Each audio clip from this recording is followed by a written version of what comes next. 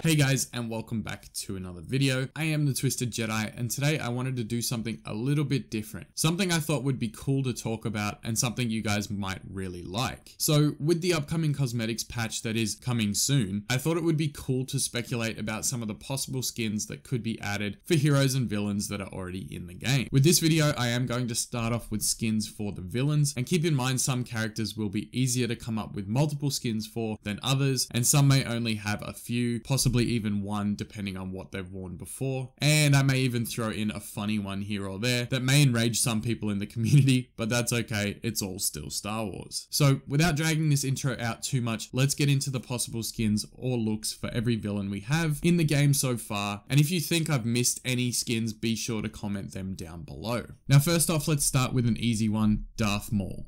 Darth Maul has been seen in The Phantom Menace, The Clone Wars, and Star Wars Rebels, during which he wore several different outfits. The first one is pretty simple, and it's just hooded Darth Maul. This look can easily be identified from the scene in Episode 1, where he takes on Qui-Gon Jinn in the sand on Tatooine. Now this is pretty basic, but something I think could be cool to alter it from the skin we have now, is when this skin is equipped, Darth Maul only has one end of his lightsaber ignited, like he did in that battle with Qui-Gon. I don't know how this would work with his lightsaber throw and spin attack, but it's really a cool option to think about. The second skin I think could be really awesome for Darth Maul, and is one that I would love to see added to the game, is the mechanical legs Maul. Now we all know after Obi-Wan cut Maul in half in Episode 1, he managed to survive, and he comes back in the Clone Wars and gets these mechanical legs. Now this skin would be so awesome, but I feel like it would definitely slow down his playstyle, so it might not be the best skin functionality wise. Nonetheless, it's still a cool option to think about. Now I do have a third skin for Maul, and I really wanted to see this in the game. It is his comic book appearance, where he doesn't have the robe on at all. This would be really cool to see him running around the battlefield with the red skin exposed, black body markings or tattoos or whatever you want to call them, but it would really be cool to see, and I feel like if they can do Leia's comic book skin, then they should definitely be able to do Darth Maul's comic book skin. And besides, it's going to add some color to the game, because there isn't a lot of red in the game at the moment. Moving on to our next hero, I'm going to be talking about skins for Darth Vader. Now, I know the most requested skin in the game is a pink Vader, and as funny as it is, and it would be to see, that running around on the Death Star, I'm not sure how plausible it is. I mean, there's always a possibility, I'm not writing it off, but at this point, I don't think that's on the top of their list. But thankfully, there are some other options for Vader. I think the best option for him could possibly be the battle damaged Vader. Obviously, this goes without saying, it's the most distinguished change to a Vader appearance you can make that we know from the movies. Also, I believe his appearance in Rogue One was slightly different as well. With the coloration of his eyes, I think they were slightly more red, and there were a few other small changes like his armor was less thick, but really nothing that was hugely noticeable. Moving on to our next villain, it is Bossk, and this is kind of a tricky one because Bossk hasn't really had too much screen time at all. Now he appeared briefly in the original trilogy, which is the outfit we have in the game currently, and then he had a small stint during the Clone Wars TV show, which for those of you wondering is why he's available at 6,000 battle points on Clone Wars era maps, but I'm sure most of you already knew that. The only other options I could think of for Bossk is possibly having him in the natural colored outfits that his family wore in the Clone Wars when they were hunting Ahsoka. I know it isn't much, but it's definitely something different that could mix it up in the game, and personally would be a skin that I would rather have attached than the current jumpsuit that he's wearing. Just because I think it stands out a little bit too much, and if you're trying to be stealthy in the woods on Endor during the day, then an outfit like this could definitely help you blend in. Bossk also briefly wore one of those orange prisoner jumpsuits, so maybe if you wanted some color variety, they could throw that in there too, and have him running around with pink Vader and lighting up the map.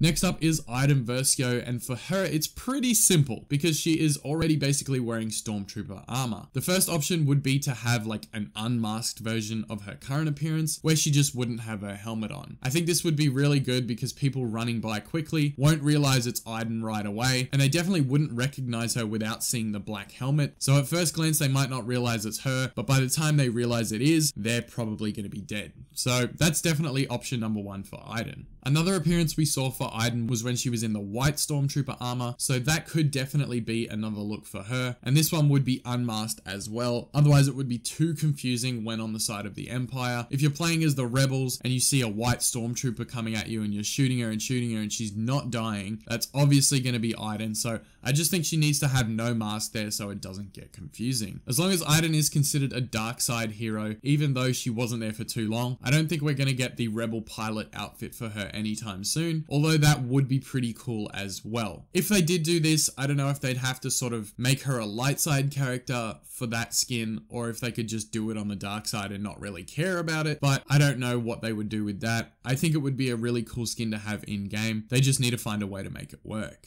Moving on to Phasma, and there really is no appearance at all for her other than her chrominium armor that's made from Palpatine's old Naboo yacht. Yes, that's where it's made from, and yes, it's awesome, but as far as other appearances for her, there were two that I could think of. The first one is really obvious, and it's battle damaged Phasma, where her helmet is half smashed open, and basically this was seen in the Last Jedi deleted scene after Finn rocks her in the face with whatever that cool weapon is that the Executioner Troopers use, and her helmet is broken open on one side. So this could definitely be one look for her. The second option for Phasma is something a little bit different, something a lot of Star Wars movie fans don't really know about, and that's her appearance from the novel. In the Phasma novel, we are told about Phasma's early life before joining the First Order and how she helped escort General Hux, no, not Armitage who we saw in the sequel trilogy, but his father Brendel, to safety. Phasma grew up on a very barren planet, so her warrior outfit and mask were made to suit the environment. I would love to see them come up with some kind of concept for Phasma's outfit when she was still living on her home planet. Even though it is a little bit different, it is still canon though due to being in the novel. Next up, Emperor Palpatine, the Senate,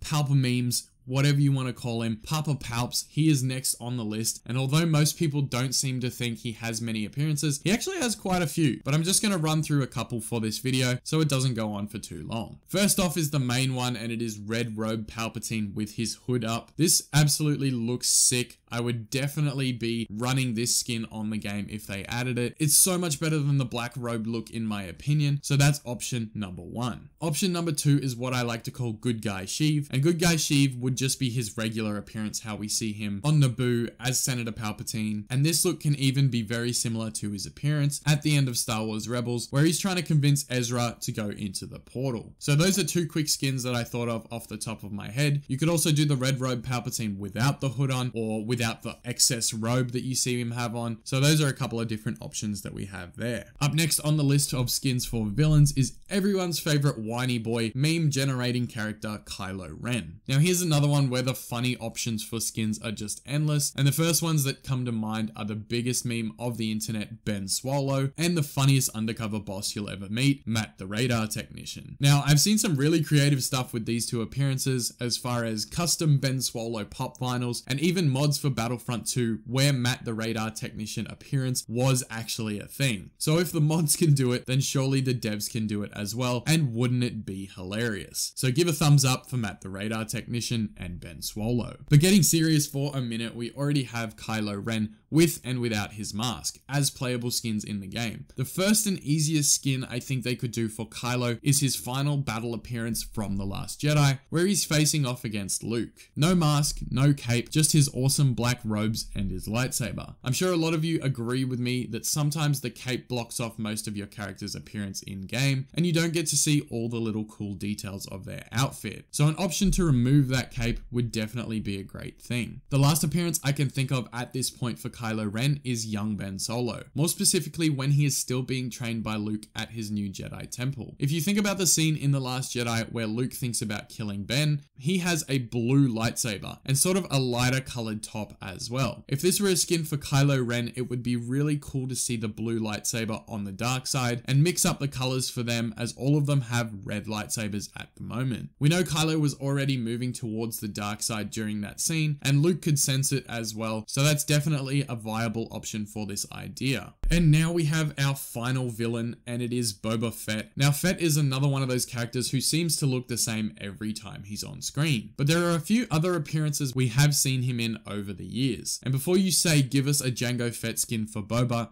no, we aren't going to do that, because I don't believe in reskinning current heroes with other heroes. It just doesn't make sense. He's that character, and that's the way he should stay, no matter how similar they look. However, if you are a big Jango Fett fan, then I am going to suggest a holiday special Boba Fett skin, which has more of a blue and yellow plating rather than the green one we are so used to seeing. I'll have a picture up on screen for those of you that don't know what it looks like, so you can get a rough idea. It looks a little bit more like Jango Fett than Boba Fett's regular armor does, but you know, it's still not the same thing. For those of you on top of that who haven't seen the holiday special, you aren't really missing much, but you might have also seen this skin as a pop vinyl figure, as what Funko called the droid's appearance for Boba. The other skin that would be perfect for him and really would be amazing is his prototype suit. Most of us should know this one as it is an all white suit for Boba, all white everything, dressed to the nines in his best outfit. But no, seriously, the skin would be sick. I would have this on almost every time I used Boba Fett, aside from using the holiday special one occasionally, and you could get some really crazy cinematic shots of him wearing this. I can just picture it now. I think that would be the most likely skin they would do for Boba Fett as well, so let's hope they bring that out at some point in the future, because it really would be cool to see an all-white Boba flying around on the map. So guys, thank you for making it to the end of this very long list. Now it is all up to you. Comment down below on this video if there are any dark side skins you would like to add that I may have missed in Battlefront 2, and drop a like if you enjoyed this video and want to see me do a light side skin idea video in the future. If you are new around here, absolutely feel free to subscribe, as I post roughly 5 times a week with new Battlefront 2 content or Star Wars movie or TV content. So if you like all of that stuff and everything Star Wars related, then consider subscribing and turning on notifications. As always guys, thank you so much for tuning into the channel. I am the Twisted Jedi, and may the Force be with you always.